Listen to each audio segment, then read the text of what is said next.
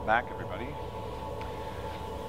So today we're going to pick up our discussion of object-oriented programming. We're going to look at some new tools that Java provides us for designing our object models. So up till this point, we've looked at how objects combine state and behavior, so they allow us to both store data and write functions that implement algorithms that operate on that data.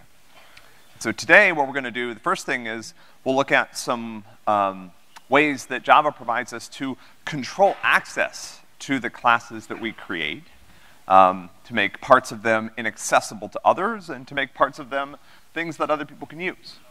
And then the second part of the course we'll introduce, today's lesson, sorry, we'll introduce probably one of the most confusing topics related to objects, and this is the notion of a static method or static field. Okay, so, and you know, I'm intentionally, like today isn't packed with material, which I think is good. So we'll have some time to linger on our examples, to take questions. You know, again, this is a period of the course where we're kind of building up some of your abilities with the new way of thinking about how to program and how to be a computer scientist, and I don't want to rush that, right? I want to take it slow to make sure that in a week or two when we're starting to talk about things that are more complex, you guys have the basics down. All right, so you guys did well in the midterm. I was happy. I was a little nervous after your scores on last week's quiz. You know, it's kind of interesting, I guess psychologically, I think maybe, you know, on weeks where people don't do as well in the quiz, maybe your response is to improve how you prepare, but it seems like that's the case because the scores on the midterm were actually higher than they were on last week's quiz. So here's how the last couple semesters fared, and you know, I wouldn't necessarily compare yourselves too heavily to some of these other groups because the composition of the class changes from semester to semester, you know, and so things bounce up and down a little bit, and so it's fine, you know, like a little worse than last fall, pretty much on par with last spring, and better than fall 2018. So, so good. So this is a good score. I was happy with this. You know, the midterm is not designed to be easy. It's designed to be diagnostic, right? And we'll talk more on Monday about how to interpret your score on the midterm in terms of what it means for how you're doing in the class and how you should respond to that information, right? Because again, I mean, the point of the midterm is not to put a grade into the grade book.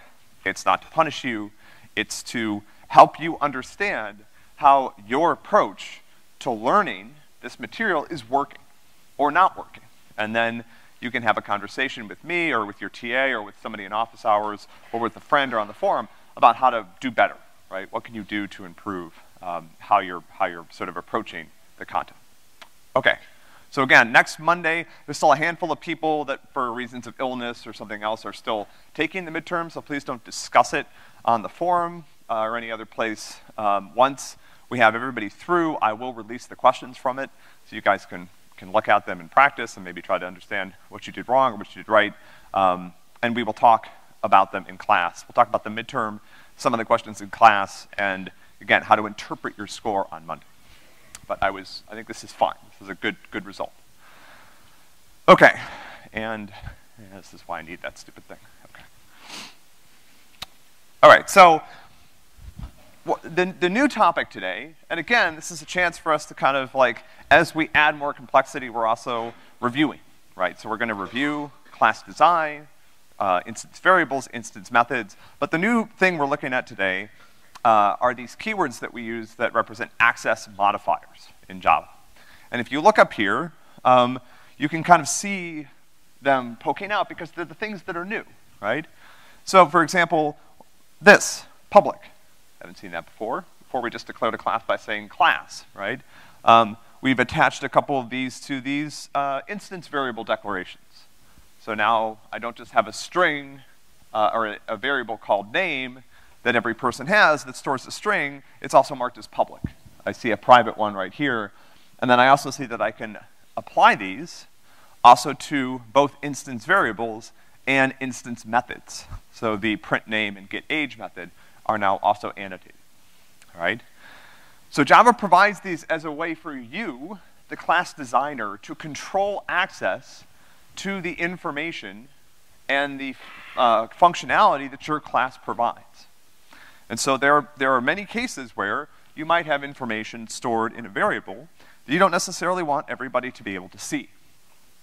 Or you don't want them to access it without going through a process that we'll talk about in the middle of class, right?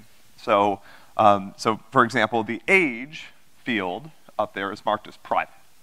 Now, what does this mean in practice? How do these actually work out, right? Oh man, you're just not gonna work today, are you? Okay. So we can apply, for now, let's just talk about public and private. There are two other access modifiers, but public and private are the ones that are concern us for now. They're the most straightforward and the most useful to you when you're getting started, okay? So let's talk about them first in the context of variables, the instance variables. So this is a class called person, and right now, person joins together two pieces of information. Remember, one of our primary motivations for starting to learn about how to use the type system in Java and how to define our own types using classes is to build models of actual real-world information. So here, my person combines both a name that's a string and an age that's an int. And we've looked at a couple of different ways to do that. Now what I've done is I've added these access modifiers. This is where we put them. There's a convention for where they go. They go to the left of the type. So you'll typically see something that looks like this. So it's an access modifier, a type, and a name.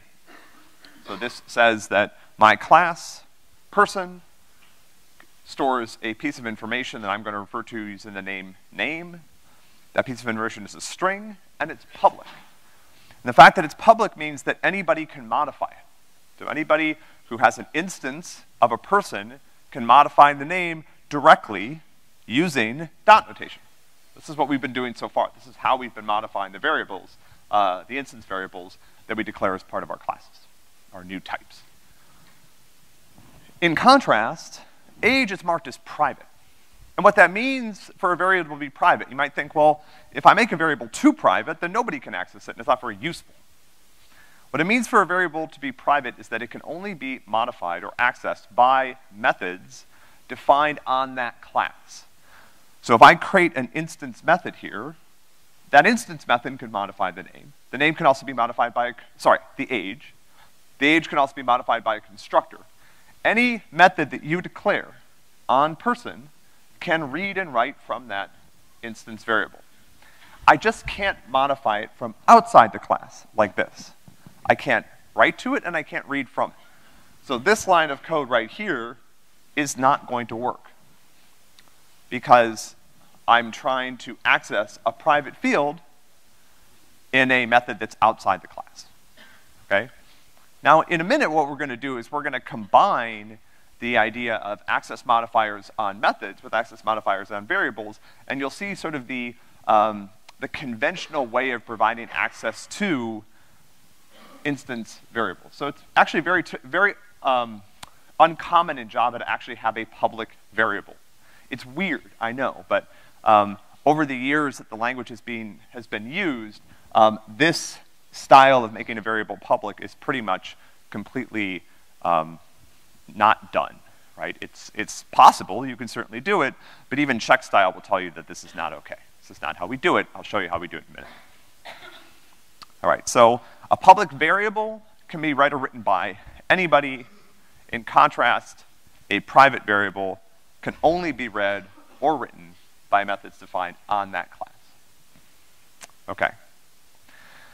The access modifiers work fairly similarly when we apply them to functions, except there's really only one thing we're concerned about, which is can I call the method or not? So a private method cannot be called except by other methods on that class.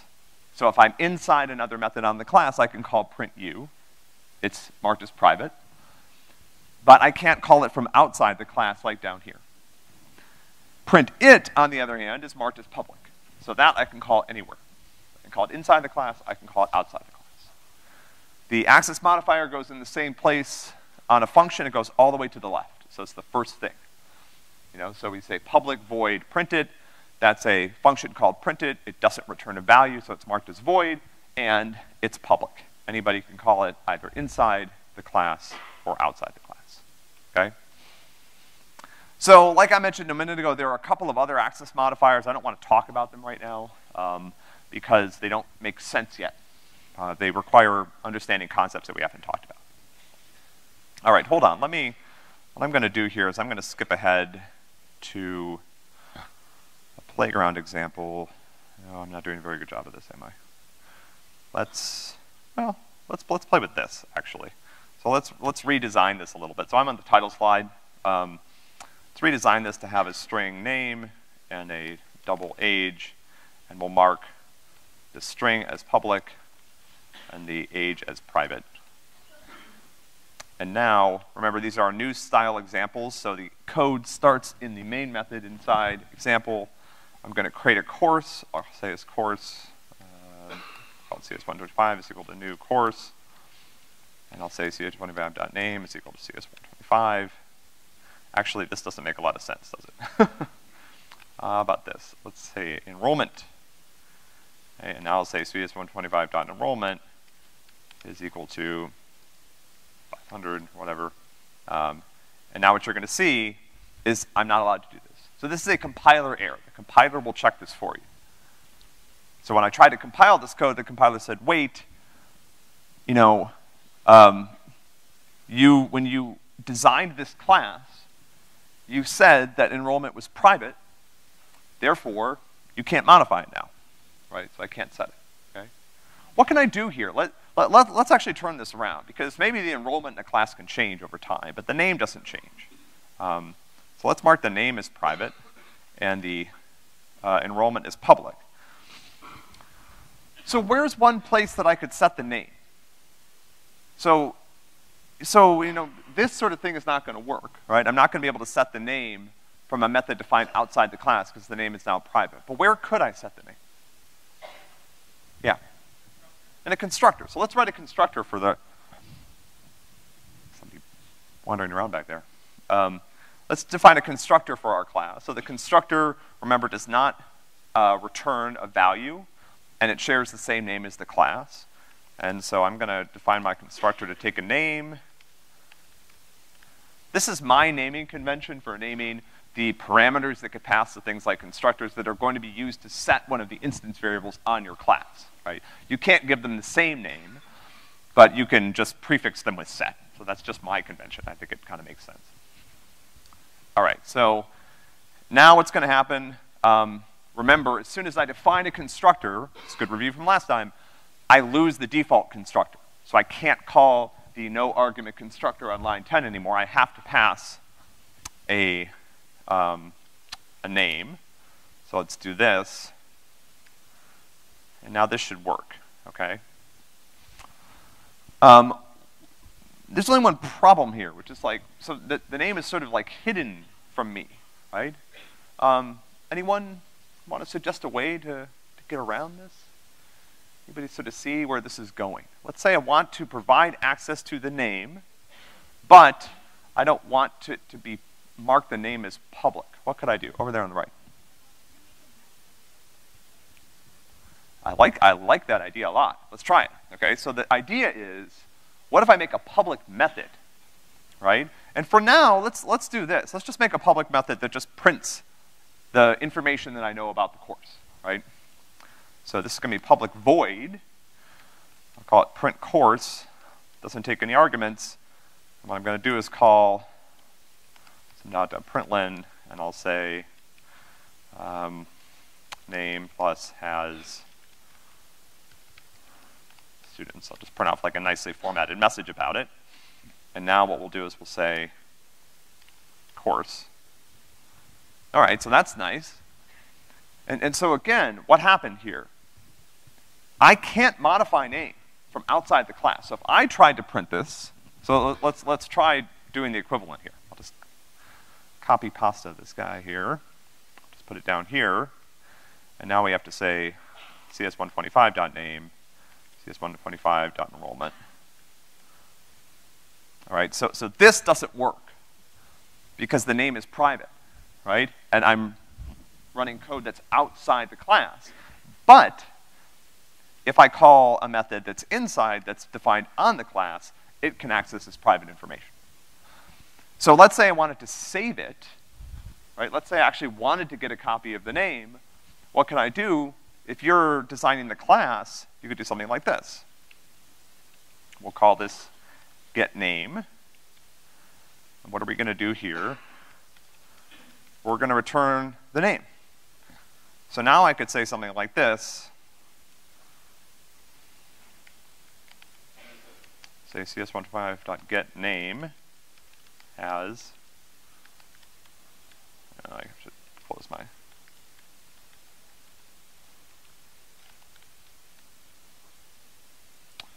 oh, come on. What are you upset about, Chuckstyle? There you go. All right, so what's the difference here? Someone explain this to me. This seems like I'm doing a lot of work. So before I just had a public string name, and that was like really nice. And now I've got a private string name, and I have this whole other function called getName that just returns the name. It seems very mechanical. But there's a difference here. Anyone spot it? What have I accomplished this way? Yeah.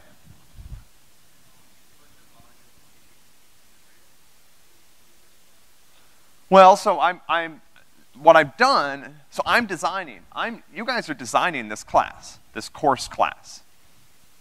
And so what you've done is you said, I'm gonna provide you a method called getName that allows you to retrieve the value of this private variable. That was your choice, right? But there's still a difference between marking it public and this. Can anyone spot it? If I mark it public, I'm not quite there yet. I actually haven't achieved the same thing as marking it public. I'm missing something. So right now, if I want to know the name of a class, I can call getName and I can get the name back. I'm using that down here to print off this nicely formatted string about the course. But what can I not do? Yeah. I can't change it, right? There is no way for code outside the class to modify the name, right? How would I do it? The name's marked private, so if I try to change it, it's not gonna compile, okay? So now you as the course designer, as the class designer, have decided that you can set the name when you create the course through the constructor, but once you do that, you can't change it, okay? And in a lot of cases, that's pretty useful, right? And this is giving you more control. Okay, so what if I wanted to be able to change the name? What would so let's say I'm designing the course object or the course class, and I've decided it's okay for the name to change. What could I do? Yeah. Yeah, so remember what we did before when we wrote this method getName to just return the name. So I can also write a similar method. I'm also gonna make this public. That method is void, it doesn't return a value. I'm gonna call it setName. Takes a string that I'll also call setName, and it sets the name of that string. It sets the name of that course object to the value that you have. So now, what I've done is I actually have a way to both get and change the name of the class. But, again, keep in mind, you, as the designer of the class, made these decisions. So if you want name to essentially be read-only, you don't provide the setName method, right? You can also do things inside these methods. So let's apply the same principle to the enrollment, okay? So let's mark the enrollment as private. When we create the course now, we're gonna take a value to set the enrollment. I'm not gonna let this be set anymore. I'm just gonna use my usual pattern of setting these variables down here. We'll set this to 500. I have to get rid of this because I can't do that anymore. And now I have to, so now I would have to write a getter for enrollment. Let's do that. Let's write a similar function to the name that allows me to retrieve the enrollment.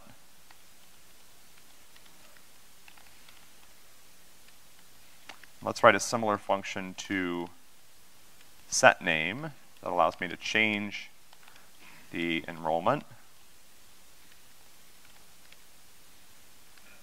Say enrollment is equal to set enrollment.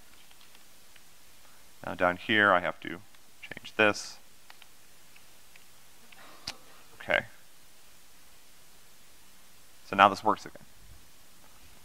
So now I'm following a similar pattern for this other variable. But what could I potentially do?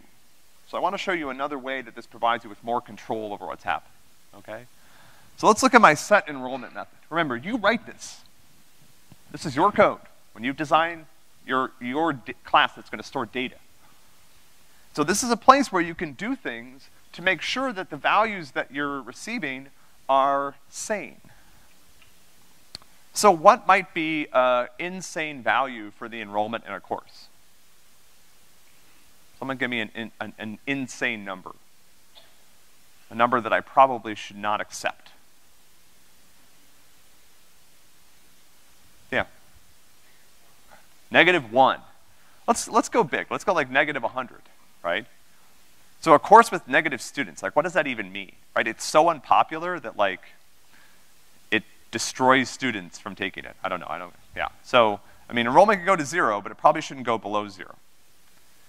So in my setter, remember, this is code. I can do whatever I want here. So one thing I could do is I could say if set enrollment is greater than 0, then I'm gonna modify the enrollment.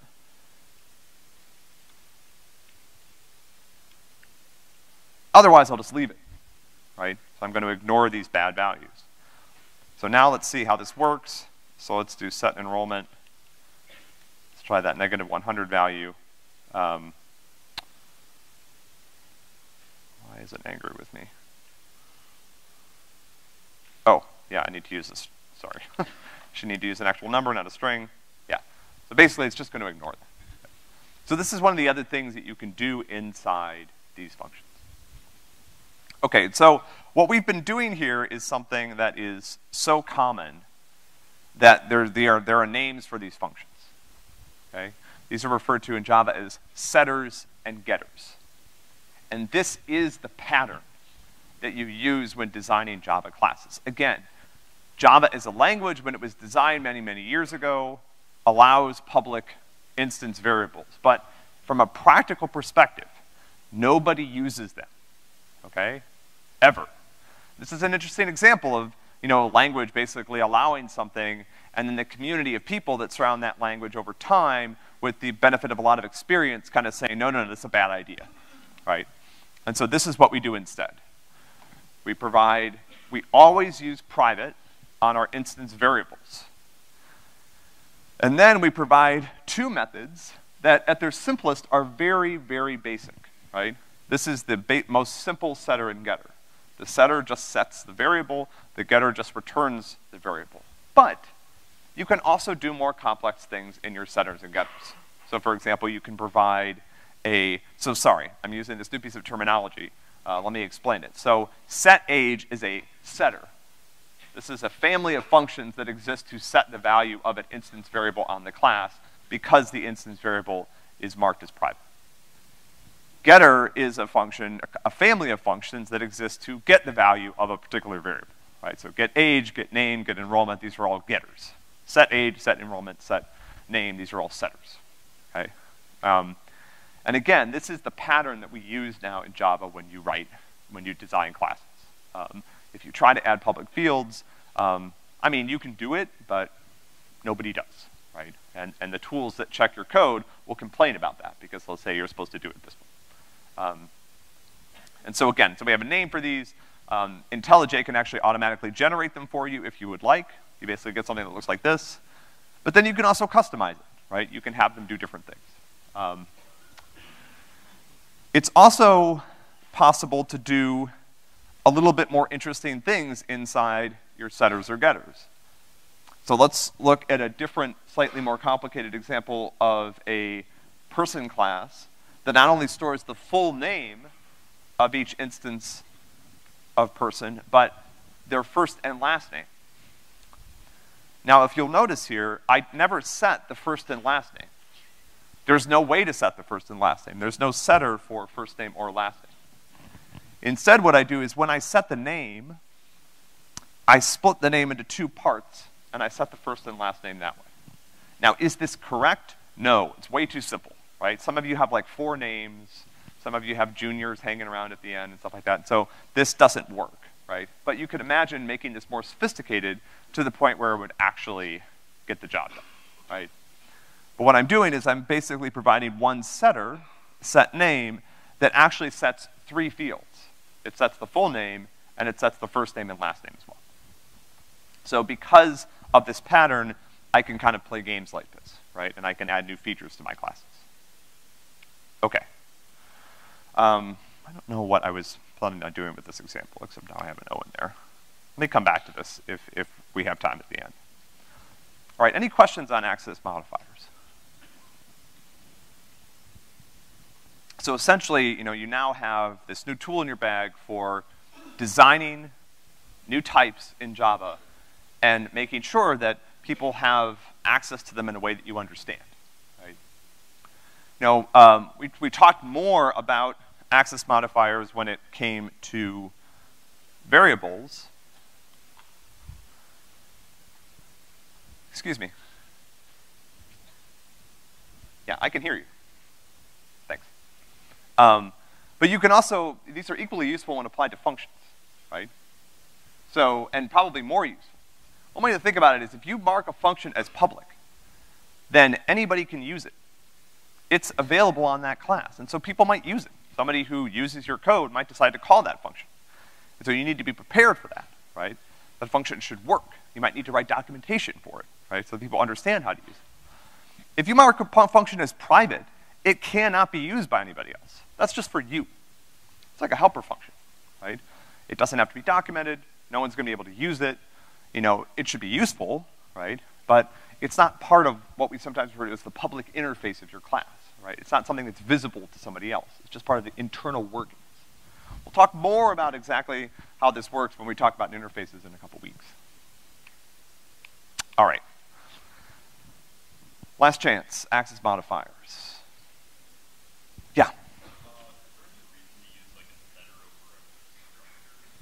Okay, great question. So the question is there a reason why would I write a setter versus having the variable set in the constructor, right? And so this comes back to this idea of should the variable ever change? If the value of the variable, you don't expect it to ever change, right? So, for example, if I was designing again, like a program to store information about students, your GPA changes, right, every semester. Your university ID number does not. So, when I create a new instance of a student, I can provide the university ID number in the constructor, and then I can provide a getter for it, but I should never have to change it, right? It never changes. Whereas if I want to monitor, which courses you're taking or, what your address is on campus, I need to provide a way both to set those in the constructor probably, but also to set them using a setter because those things will change. So it really depends on your data and how you expect it to change, right? Now, there's no real point in having a variable that can't be set either in the constructor or through a setter unless you use it internally, right? So for example, if I go back to, let's go back to our example that we were working on over here. If I had a private name and no way to, even if it's set in the constructor, right? Maybe I use it internally, but imagine I don't even have a way to set it in the constructor, right? Now again, I might use this internally as part of my class. It might be used by some of the methods that I'm writing. But in general, this probably isn't what you want, right? Because now, there's not only, there's no way to set the name and from the outside. There's no way for someone to tell you what the name of this course is when they create it. Maybe you can look it up somehow or whatever, but this is less common, right? This idea that I have a private variable, no constructor, no way to set it in the constructor, no setter or getter, right? Good question. We'll do more examples of these design questions, and I think some of these use cases will become more clear. Good question. Other questions? Okay, so because it's almost the weekend, I have 20 more minutes to confuse you before the weekend comes, and so here we go. Let's talk about static. Because I've seen that hanging out a couple places, and we do have to talk about it. I kind of wish we didn't. It's confusing. I'm going to prepare you for that, but we do because you're going to find it, and it does get used. What does static do? All right, so static is another one of these modifiers that I can add to either a variable, a class instance variable, or a class method. Okay. Static has much more of a dramatic effect than public and private. Right? What static means is that, so up until this point, our instance variables have been instance variables. Each instance of the class had a different name if it was a person or a course, a different age if it was a person, a different enrollment if it was a course. With static, what happens is that variable, only one copy of it exists, and it's associated with the class itself, not with any instance of the class. Same thing with methods. So up until this point, remember, someone asked a great question a few classes ago. They said, can I call an instance method without an instance? And the answer is no. Before I call a method like, again, let me back up a little bit. Before I call a method, any of these getters or setters, I need an instance of the course. With static, I don't. With static, I can call the method just by having access to the class, right? Now, this has implications for static methods, and there's also some really deep implications for static variables, right? And again, this is a tricky concept. But I think actually one of the reasons that we talk about static is because it really does help deepen your understanding of what's going on with Java objects. Okay, so here's an example of how to use static. It's also an example of where it goes, okay? So you'll see here, static, when I assign it to a variable, goes in between the access modifiers, which typically all the way to the left, and the type. Same thing when I apply it to a function or a method, right? Public is all the way to the left, void all the way to the right, static ends up sandwiched in the middle. Now, like I said before, static has a huge impact on how variables in particular behave. And one of the things I've seen students do in this class, which I really discourage, is just like, does it work? No, try adding static. Does it work? No, try removing static, right? It's not really the right way to approach the problem.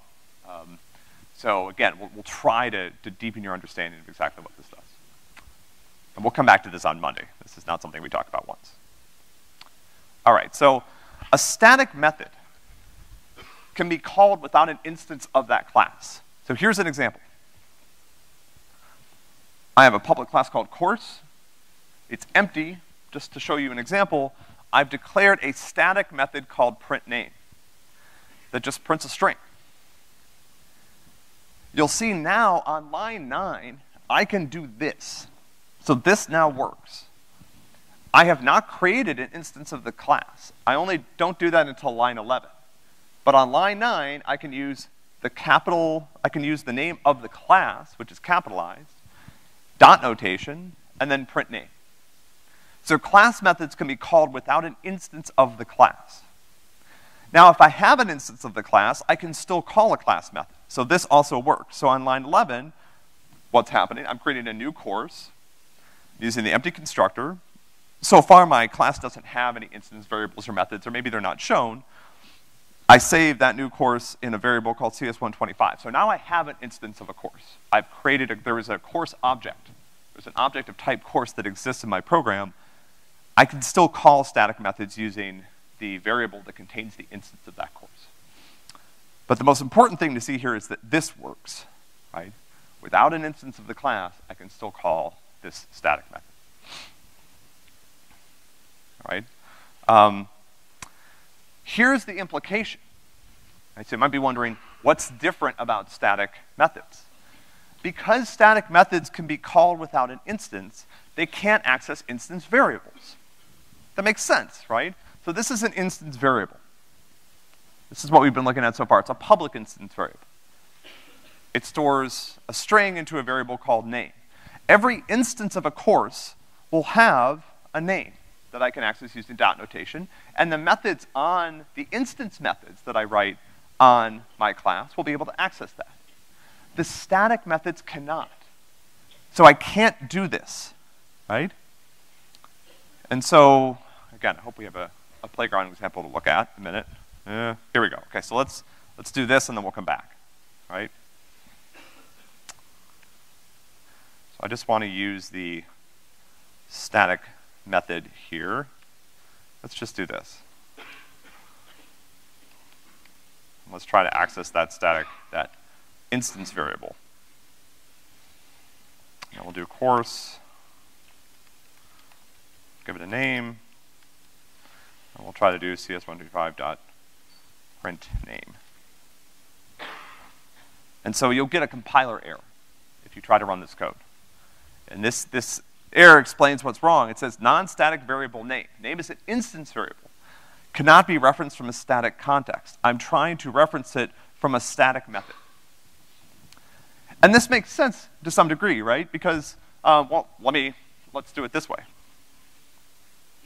Imagine that I call print name.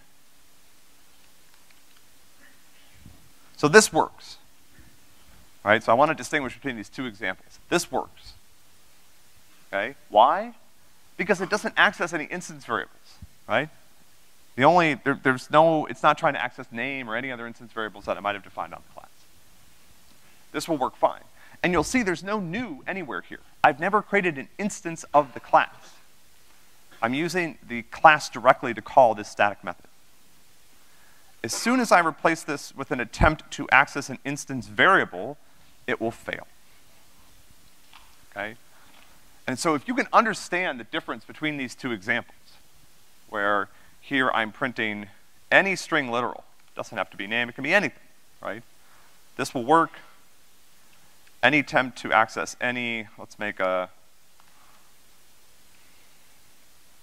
set enrollment as well, like we did previously.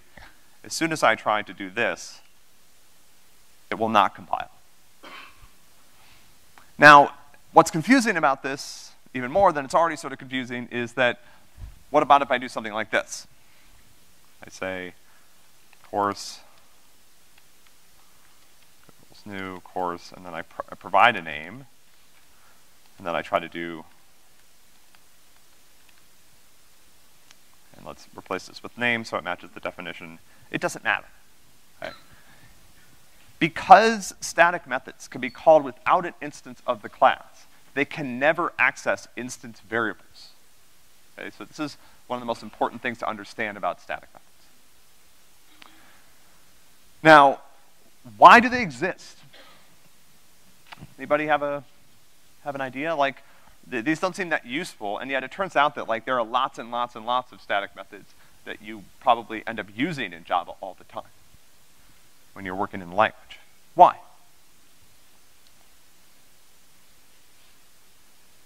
Yeah.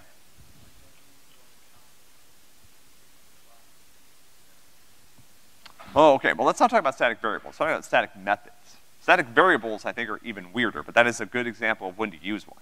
Static methods. Why would I have a static method? When is this ever useful? Is it ever useful? Well, give me an example of something that seems like it should be static. Yeah. Yes, well, string operations actually operate on the string data. So those are not static, but yeah. So that's one example, right, is that I need to be able to find a main method. We can talk about that one more. But I'm thinking about whole categories of examples, right? Anyone want to take a guess? There's whole packages in Java that you can use as part of your programs that are all static methods. What's in one example? Yeah. Yeah, so like, for example, let's say I just want to do some math, right? I just want to call, let's see here. Math dot, is this an actual function? Let's find out. I'm still angry about this. I'll get rid of that. Oh, I have to print it.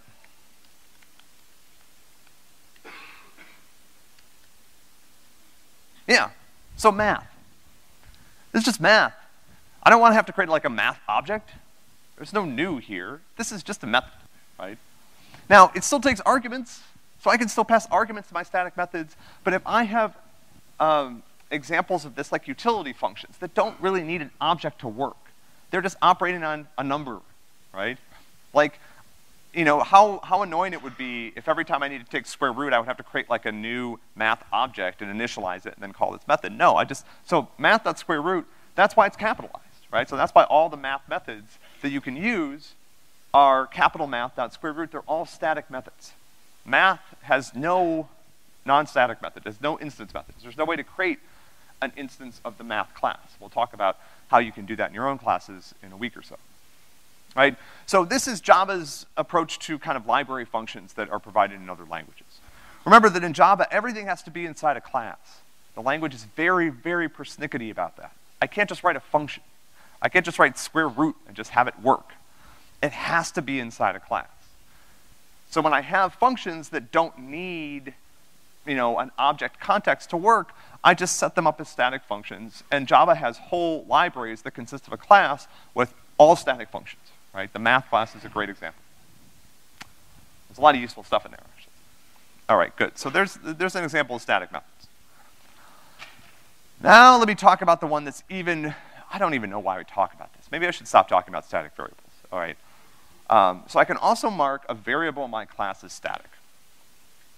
And this is like probably even less common than static methods. So I just explained one of the main purposes behind static methods, and they do get used that way a lot. Static variables, I am suspicious of you if you are using a static variable. I suspect that it's probably not going to accomplish what you want. It might. Somebody raised one of the best cases for static variables a minute ago, but they are very, very uncommon. But here's how we do it. So on line 2, I'm declaring a variable called count. It's an int, it's public, and it's static. So what does that mean?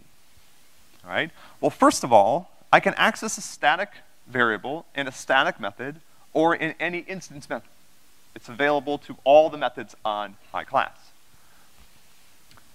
Now, let's see what happens here. So what's going to happen with the count is that every single instance of class shares access to the same variable.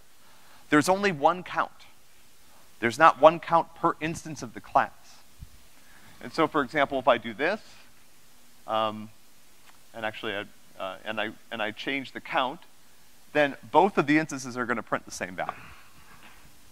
So now let me go back to my, yeah, here's the problem. I ruined this example, so let me reload it. Okay, that's better. So now I've got a static count that I initialized to 0. And now let's do something else. Every time we create a new course, we're going to increase the number of courses. And then I'm going to call print count here. Okay. So again, what is happening here? First of all, let me point out something. Even before I create an instance of a course, I can still print the count. So a static variable is available before I've created any instances of the class, and it will be available after I'm done using all the instances of the class. It's always there. There's only one count in your entire program. There's not one count per course. And so what you'll see happening is in my constructor, I'm incrementing the count. So on line 15, I create a new course. The constructor runs. The count was 0, now it's 1. And then I print it, okay? My print method accesses the one copy of count that exists in my program and prints it. It's now 1.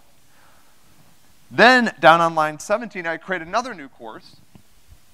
The count was 1, it goes to 2. And then I use the print methods on both of my course instances to display the count, and you'll see that they display the same value. So this variable is being shared. If any instance of course increments it, everybody sees the new value, right? Okay, so again, this is one of the few use cases for static variables. And if you add, and like I was saying before, if you accidentally, I've seen this happen. You know, again, people come and they show me, oh, I missed this problem on the quiz, I wish I had like a nickel for every time somebody had added static to a variable. I don't know why. And it would cause their program to do something completely different than they wanted. And the solution was just get rid of static, and then it works. So it's very unlikely that you're ever gonna need to do this. I think we have like a homework problem where we make you do it, but past that point, it's very, very rare that you're gonna need to do this, right? There are a couple of use cases for it, but it's not common. It's much more common to see static methods. All right, I think I am out of time for today. We'll come back and finish this up on Monday. The access modifiers work for static the way you would think they do. So as a reminder, the MP1 early deadline is Sunday or Monday, depending on your deadline group. Good luck finishing that up. We have office hours all weekend as usual. I will see you all on Monday, and we will talk about the midterm.